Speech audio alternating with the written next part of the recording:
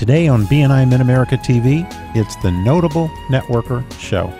These BNI members have been nominated by their peers for doing amazing things, reaching big accomplishments, and actively displaying the giver's gain philosophy. Listen as they share their golden nuggets for networking success. And now your host, Marcy Cascio-Hale. Hello, everybody, and welcome to BNI Mid-America TV. This is the Notable Networker Show, where we get a chance to talk with some of our seriously outstanding members and get their insights on their business, BNI, and networking. My name is Marcy Cascio-Hale, and I am your host. And today we have with us Lisa York. So happy to have you here, Lisa. Well, thank you. I'm really happy to be here. Well, this is exciting because you are one of those BNI members that I have watched. When I came in, I was like, ooh, that's Lisa York. And everybody's like, that's Lisa York. So I'm really excited that you're here. So a little bit about you. Lisa is part of the Belleville chapter that meets Wednesday from 8 to 9:30. She is she holds the Merchant Services Credit Card Processing seat. She is the Passport Coordinator and on the Membership Committee, which love that. And she is also the owner of Beacon Payments Midwest, LLC out of O'Fallon. And I'm going to let her tell you a little bit about that. So first of all, welcome, Lisa, and let's get right down to business. I want to hear about your business. Please share with us. Sure. Well, thank you. So my business is, as you said, Beacon Payments Midwest, and I work with business owners who accept credit cards, and I help them reduce their expenses, and I make their lives a little bit easier because they have a real person. All of my merchants get my cell phone number. They can call, text, or email me. And fortunately, there aren't a lot of problems, but if there is a problem, they can call me and they have a real person. That's one of the very frustrating things about this industry is there are a lot of 800 numbers and hold times, and you don't have that when you work with Lisa York at Beacon Payments Midwest. Nice. So how long have you been how long have you owned Beacon Payments Midwest? So I have been in the industry for almost 7 years, but I created an LLC about a year ago. Nice. And, yeah. And so what is your passion about credit card processing? Tell me about that. Why did you say I have to do this? That's such a great question. So first of all, I'll tell you that I was a stay-home mom for 17 years, and my brother owns a credit card processing company. Okay. And when my kids grew up, he said to me, the kids are gone. I said, oh my gosh, I know, I'm a little concerned about it. And he said, you should come work for me. So I said, well, I will, but I don't think I'm going to like it. I haven't been in corporate for 17 years. I don't think I could have a boss anymore. And he said, no, it's 1099, do your own thing. And I said, well, I'll try it. Well, I tried it and turned out I loved it. But it's interesting because I don't love credit card processing. You said, what's your passion about credit card processing? And my passion is not about credit card processing. So the reason I do what I do and what I'm passionate about is helping small businesses. So it's going to sound a little corny, but this is the truth. I think that when you're a business owner, you decided that you could offer a product or service and you were going to set out your shingle and go for it. And we live in America where you have the opportunity to do that. I mean, how great is it? But then you have all these things in your business that you have to have that you don't like, that you probably don't know a lot about. And so you just pick the first thing that comes along. And credit card processing is one of those. And so I feel like if I can help that business owner reduce those expenses, take the headaches out of what, quite frankly, is kind of a slimy, dog-eat-dog, people want to make a buck industry, then I, in actuality, partnered with that business owner, and I'm a part of that dream that they had. So it's not the credit card thing for me that just happens to be the venue that I'm in. It's really about helping that small local business owner. That's what I'm very passionate about. I love that. And I have to tell you, I think that's one of the things I really enjoy about BNI is because I get to meet all these small business owners, small and large business owners. But right. I feel like my referrals help put food on their table. And that, I mean, you hit the nail on the head. It's helping other businesses to fulfill their dreams, really. Right. Well, I always say the Walmarts of the world don't need a person like me who actually cares. They just need credit card processing, and that's not me. I would totally understand that. So now, from what you've said, I already kind of have an idea, but can you tell me what sets you apart and your business apart from other credit card processors? Sure. So like I did already say, it's really having me to help, but also because I own my business, I have complete autonomy with the rates, and I can really offer the lowest rates available. When you work for a large corporation in this industry, they're going to set a low standard, and they're going to, not a low standard, but they're going to tell you this, here's the lowest rate you can offer. Mm-hmm. I have the flexibility. If I need to offer a lower rate to really help that business owner cut some expenses, I can pretty much do whatever I want. Oh, that's so cool. I think that's the difference. Yeah. So you are very client-centered. 100%. You know, I feel that this industry is a marathon, not a sprint. So I don't make a lot of money off any client, but if I have a lot of clients, then I can make a living. And I think there are people in the industry who are a little too greedy and are trying to make a lot of money on each client. And that's why there's lots of room for me to come in and cut prices. I love it. I love it. That's great. I'm glad there's a place for you, because it's very obvious that you want to help people. And that's, yeah, I do. Amazing. And so I wanted to give you, I like to start these out by giving you the feedback that I received from your nomination. And it's always kind of fun because, as we talked off screen, I love to share positive feedback with people because I don't think people get enough thank yous. So here's the feedback I got for you. Lisa lives and breathes networking and BNI. Lisa is what BNI is all about. And Lisa has taken me personally to her accounts and introduced me to business owners. And that's pretty amazing. Nobody's done that for me. That's really amazing. Thank you. So tell me, how does that make you feel? Well, I really appreciate those kind words, that's for sure.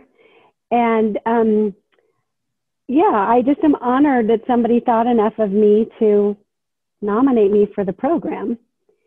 And you already said it, I like to help people. And when you can give referrals that aren't awesome, but you can work to give referrals that are awesome. And to me, the best referral, the best way to introduce someone, and I'll just say the best way to introduce someone is by walking them into a business. And so I've done that many times because you already have a level of trust with the customer and you're walking your referral partner in, which immediately increases the level of trust that they're going to have with that person.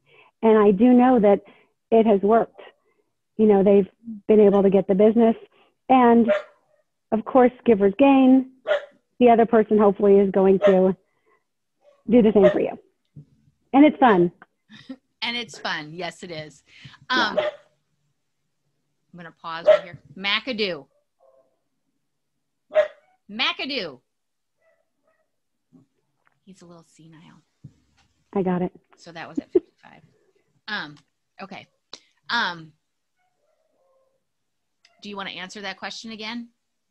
I can't remember what I said. I can't either. So we'll just keep going on. He can take mine out. I think he can take my microphone off. So that's perfect. Sorry about that. Oh no! Listen, mine are upstairs barking. You just can't hear them. I just can't hear them. They're doing great. Okay, so I want to ask you. I have questions to ask you, but when you answered this one question, it has piqued my curiosity. So I want to skip ahead and ask you what your biggest BNI win has been, because there's a story and I can't wait to hear the story. So I have to say, I'm very grateful and blessed. I have a lot of awesome BNI wins and BNI stories, but this one story is just so interesting and so fun that I like to share it. If someone said to me, does BNI work for you? I would share this story and say, yeah, look how awesome this is. So there's a local barbecue restaurant in town, and they posted on Facebook and said that they needed a new point of sale system. And a former BNI member tagged me, which in and of itself I thought was pretty nice. Mm-hmm. So, you know, sometimes you have to make things happen for yourself. So I took a picture of that post with the tag, and I messaged it to my BNI group. And I said, hey, if any of you guys could help me out and post something on here recommending me, I'd be very appreciative. And within about 5 minutes, my BNI group, they're so awesome, 12 people had posted recommending me. So I left a message for the owner. He called me back. And long story short, I got his business. And then additionally, there was a bakery that was opening up in the same neighborhood, brand new business. And she messaged me and said, I'm opening a bakery. I'm going to need a point of sale system. You're obviously the person to talk to. And then I got her business as well. So what a great BNI story, right? Yeah, that's awesome. Yeah. And that is the power of BNI. You have For all sure. of these individuals that are looking to try and help get you business. Oh, that's amazing. I love that story. And I just kind of made it easy for him. Well, but that, I mean, with Facebook, you have to work with the algorithms you've got. Right. And maybe not everybody saw that. That's a wonderful way. That's a wonderful way to enable your BNI partners. Right. To help with that. That's great. And I'm sure everybody was really excited to be able to go, yes, I know Lisa York. She's great. That's fabulous. I love that story. Yeah. Now you said you had a second story because I do. I anytime somebody tells me they have a story, I want to hear it. Okay. So this is a good story also. So my golden goose referral is to a locally owned bank, because every bank partners with a company to provide their merchant services. Mm-hmm. So as you can imagine, if I can partner with a local bank, on paper anyway, they're going to be sending me leads from all of their customers, right? Right. So that's my golden goose referral. So we were in a BNI meeting, and the education coordinator stood up and he said, have you ever asked for your golden goose referral? And it got me thinking, I've never asked for it. And at that point, I was like, what is my golden goose referral? And that's how, when I figured out it was partnership with a local bank. So I had been trying to get into this it's a 1-branch local bank over here where I live. And I had been to some chamber events and met the principals, and I'd kind of been working on it, but it wasn't getting really as far as I wanted to. And of course, anything like that is definitely a process. Mm-hmm. So I stood up in my BNI meeting and I said, I would like to meet so-and-so and so-and-so from this bank, if anyone can introduce me. Well, lo and behold, I was very specific. And people in my BNI group knew these principals at the bank, and some of them texted them, some of them sent emails. And sure enough, I got in and had a meeting, and it was a little nerve-wracking because there were 10 bankers in the room. But anyway, and I am now, Beacon Payments Midwest is now the merchant service provider for that bank. It's big. Wow. Yeah. That is amazing. Yeah, I was pretty excited and grateful. Specific is terrific. That's what Ivan says. Yes, and that's proof. That is. Now, I wanted to ask you a question about that, and I just lost it. Can you tell us the definition of a golden goose referral? Yes. I don't know if this is exactly the BNI definition, but to me, the golden goose referral is sort of the big one that kind of keeps giving, like the bank. You know, that's a referral that is going to give and give and give. Right. So to me, that's the definition. Yeah. Maybe it's not just one business, it's a partnership with someone who can provide you a lot of business. Yes, with all those ongoing, because the goose keeps laying the eggs. Right. Yes, I love that. Yeah. And that's an amazing story. And that was because you asked for what you wanted. Yeah. And I love that. That's amazing. So let's talk about, I mean, you've had two really big, I mean, the stories were great. Those are great success stories. How has BNI affected your business that you can, I mean, obviously you've received two amazing referrals, but how has BNI itself affected your business? So when I started in my business, so almost 7 years ago, I started from zero. I had no clients. I had nothing. I think my first check was like $19. But anyway, so I decided, I had heard of BNI, but I wasn't terribly familiar. And I decided that I was too old to spend my life cold calling. And so I thought, I've got to figure out some way that I don't have to live my life cold calling, because I know some people like it. I do not like it. And I don't have the energy anymore. I did it a lot when I was younger. Mm-hmm. So I decided to check out BNI. And when I got to BNI, I was amazed at how awesome it was. And I decided, I think this can work for me. So I really developed relationships with the people in my group, especially in my B2B sphere. And I think that's the key in BNI, is to try to really solidify the relationships with the people in your sphere, because it's my experience that most referrals come from your sphere. So I worked really hard to develop those relationships. And then, fortunately for me, this will not translate for everyone, but for me, there was really no one else in the area in my industry in BNI. So I went, I was very, very fortunate. So I went and visited a lot of BNI groups. Mm-hmm. And then when I visited the group, I made one-to-one appointments with the people that I thought we could be good referral partners. So a lot of my business comes from my group, but a lot of my business also comes from other BNI groups. And I think that's a very strategic way to work and to make BNI work for you. If you're in an industry that it works, you know, if you're the mortgage lender, it's probably not going to work for you. Yes. But if you're in, go ahead. No, go ahead.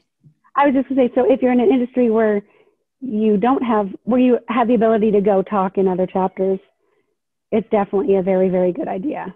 And that's how I built my business. And so at this point, and again, I'm very grateful, and it comes from all over BNI, about 65% of my client list was BNI referrals. Wow. Yeah. And without BNI, I don't know that I'd have a business. So I'm very appreciative. That's fabulous. And you had so many golden nuggets in there because number one, I got visit other chapters. For sure. And then, but you have to be strategic about, you can't just visit and then that's the end of it. And I'll tell you this, that's very exciting to someone who's in sales and has been for many years. If you're in sales, you know that a lot of people slam the door in your face and people don't want to talk to you, especially if you're cold calling. Mm-hmm. But I call it BNI sales magic. So if I call someone and I say, hey, let's do a one-to-one, 99% chance they're going to say yes, because we all want to get our one-to-ones in. Right. So that made my life so much better, that I was dealing in a group of people that actually wanted to speak with me. Well, and that's something else I got out of what you just said is you made one-to-one appointments with referral partners. It wasn't to sell to that person. It was to work together in a symbiotic way. And right. I think that's a wonderful asset or facet, of BNI is we don't sell to each other. We train our extended sales force to sell for us. Exactly. And I love that you got into more meetings that way. That's wonderful. And I truly believe that we all need to extend our definition of chapter, because like down here in Southern Illinois, we have 5 chapters. We think and I'm going to use we as me, but I think of us as a chapter of 125 people. Right, exactly. And you should. Yeah, because if my chapter doesn't have it, I've got 4 other chapters to go to, and they are my referral partners too.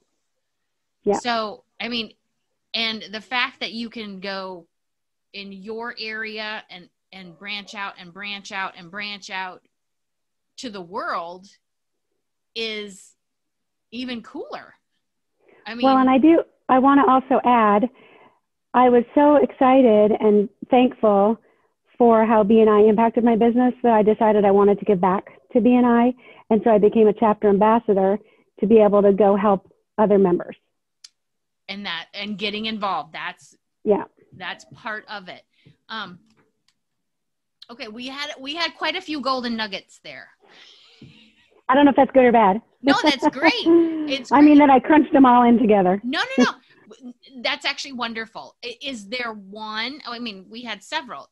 Are there any other golden nuggets or any one of those golden nuggets that you want to emphasize to our viewers?